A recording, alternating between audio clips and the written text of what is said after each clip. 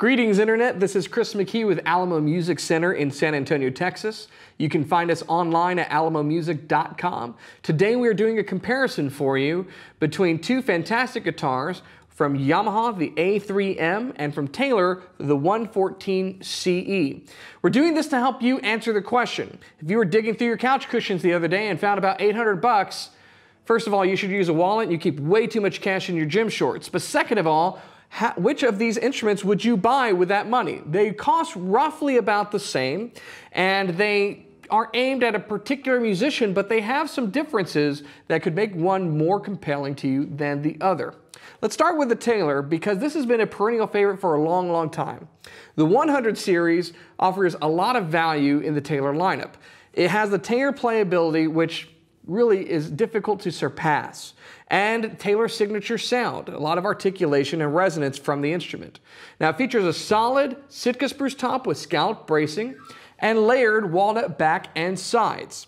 Layered means that it's not solid wood. Okay, it's like a laminate, but we're gonna say layered because it's actually real wood. And each one of these is a little different. It's gonna have different grain. It's really pretty. Ebony bridge, ebony fingerboard, and Taylor's ES2 pickup system are on board.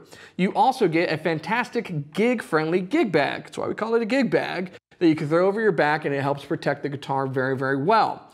All in all, this is a fantastic guitar for the money.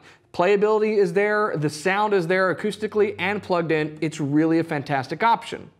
However, we also have Yamaha's A3M, and the A3M offers a compelling option to the Taylor. Now, whereas Taylor is built in North America, this particular option south of the border in Mexico, this one is built overseas in Yamaha's China factory. By doing so, they're able to bring us at this price point an all solid wood guitar. That means it's solid top, back, and sides. The top has scalloped bracing like the Taylor does, but it also has ARE treatment, which is basically Yamaha's torrefaction process. Now, you might have heard this term.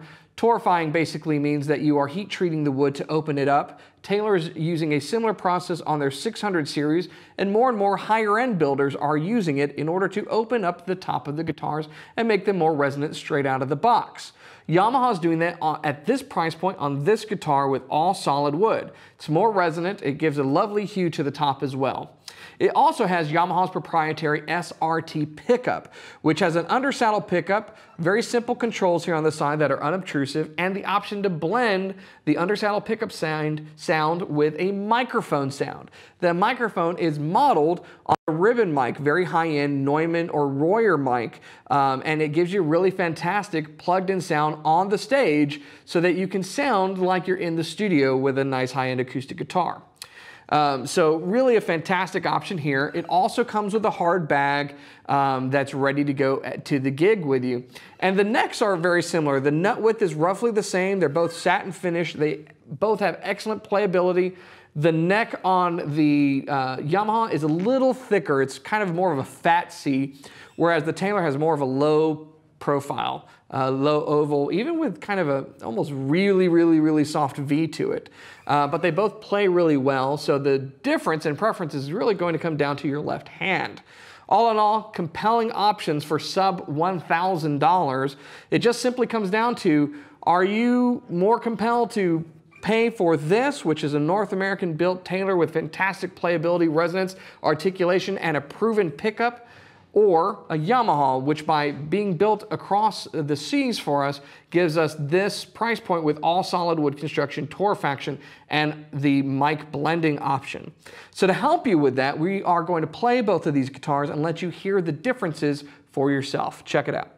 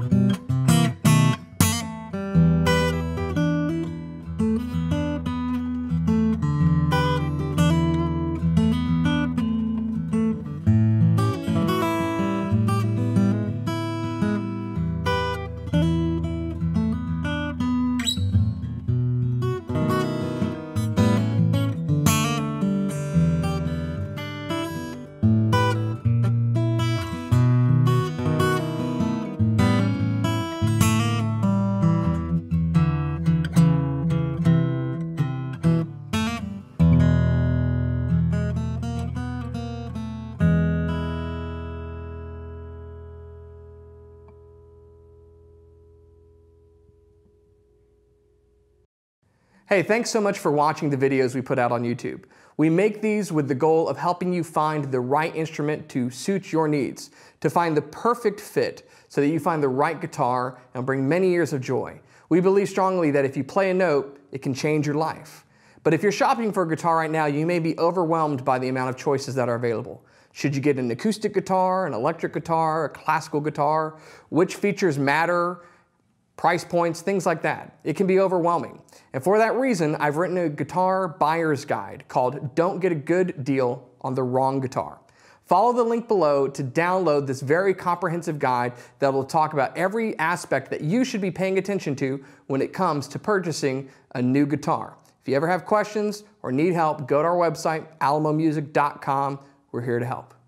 Thanks.